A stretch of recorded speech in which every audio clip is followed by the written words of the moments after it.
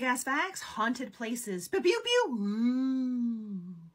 The Kehoe House in Savannah, Georgia. Many people believe the entire city of Savannah is cursed because the old burial grounds were covered up, paved over, and then built upon. That's never a good idea.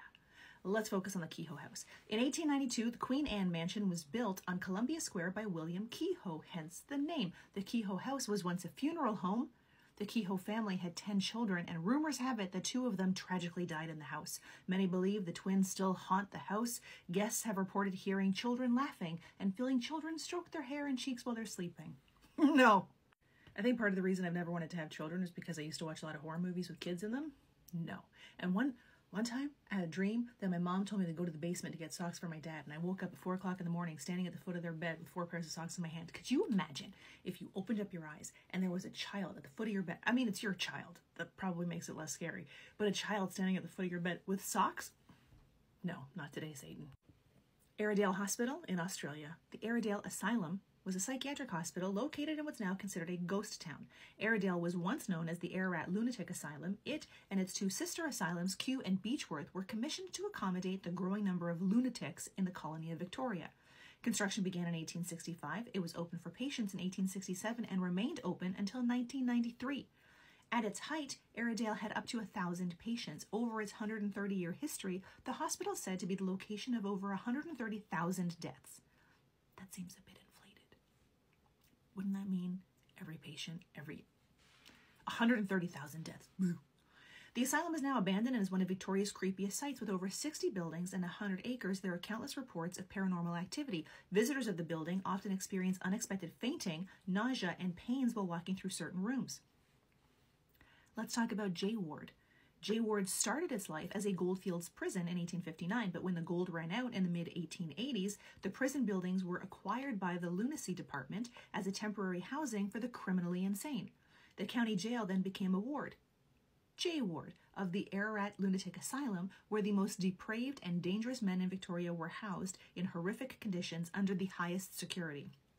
The ward was closed in 1991 and is now a museum complex within the original prison structure, dedicated to preserving and recording the history of the criminals imprisoned and hanged there. Allow me, my friends, to regale you with a charming tale from their website. In the early days of growing vegetables, one patient was in charge of the pumpkin patch, but he was a J Ward patient. He pulled all of the flowers off the pumpkin plants except for one. He watered it, fertilized it, and kept everybody away from it. He grew a humongous pumpkin. When it was ripe, he took it to the cooks and asked if they would make some pumpkin soup out of it. The next morning, the cooks came into the kitchen, and it was filled with an overpowering stench. The smell was coming from this huge pumpkin. After cutting open the pumpkin, they realized that the patient had cut out the top of the pumpkin, hollowed it, and used it as a toilet for a week. The Fairmont Banff Springs Hotel in Canada. This 135-year-old hotel has been known for its amazing views of Banff National Park, also for the guests who have checked in and never checked out. The most lingering tales are of the bride, the bellman, and the bartender. The ghost bride dates back to the 1920s. The story goes, on this young couple's wedding day, the bride, decked out in her wedding gown, was descending the hotel's marble steps when something startled her. She slipped and fell. Others say her heel got stuck in the hem of her dress, yet others say that she brushed past a candle on her way down the stairs. Regardless, she died on those steps. Since then, hotel staff and guests alike have reported seeing a veiled figure moving up and down the stairs, or a figure in a wedding dress dancing in an upstairs ballroom, pining for the first dance she never got to have. Sam the Bellman. Sam Macaulay was the head bellman during the 1960s and 70s. Supposedly, he is a helpful spirit, and most stories involving him mention some support or help he is providing to the guests. One incident involved 2 elderly women who called the bell desk because their key wouldn't work in their door. The original or regular bellman was busy, so he didn't respond for 15 minutes. By the time he got there, the door was open. One of the women said they were helped by an older bellman in a plaid jacket, matching Sam's description exactly. Other stories include guests seeing Sam haunting his old office, which is now a guest room, on the mezzanine floor, as well as seeing apparitions and feeling cold spots on the 6th, 7th, and 9th floors of the hotel.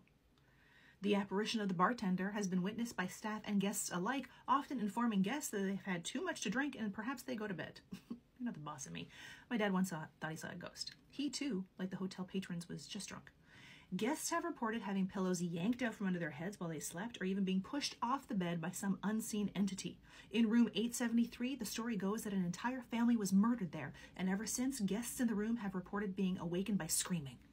When they turn on the lights, there was bloody handprints on the mirror.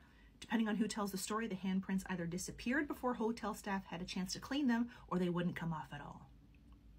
During the construction of the original wooden hotel, there was a significant error from the contractor. A room was built with no windows or doors, which wasn't even shared with the hotel owner. The room was only discovered after a fire broke out in 1926. Since then, apparitions are often seen roaming the hall outside of this room.